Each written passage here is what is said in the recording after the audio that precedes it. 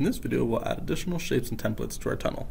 When creating our tunnel design, one of our main concerns is interpolation, or ensuring that we have a smooth transition from shape to shape.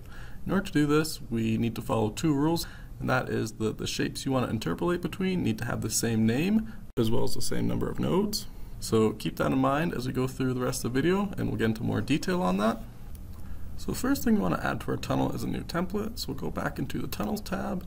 In the Create group, we want to create a template. We'll go ahead and call this template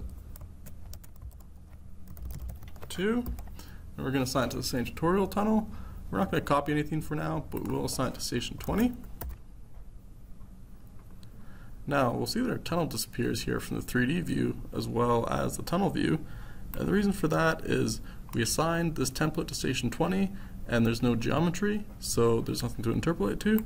So our first template exists at station 0, but it can't go on beyond that.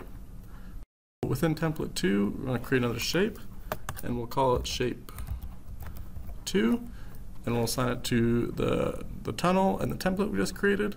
We are going to copy our shape 1 from template 1, and we want to make this kind of a bigger copy of it, so we're going to offset it by 1 meter.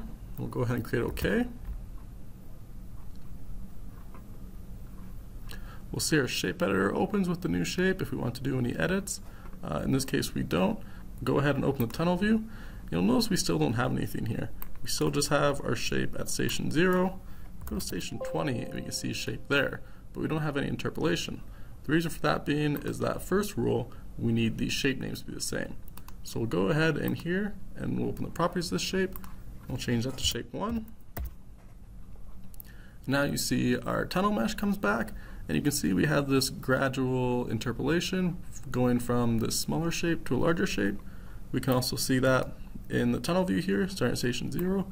You can see as we slowly scale up all the way to station 20, where we stay constant. That's just a quick demo showing off interpolation between geometrically similar shapes. We'll continue to work with this tunnel and see more interpolation where our second rule applies in following videos.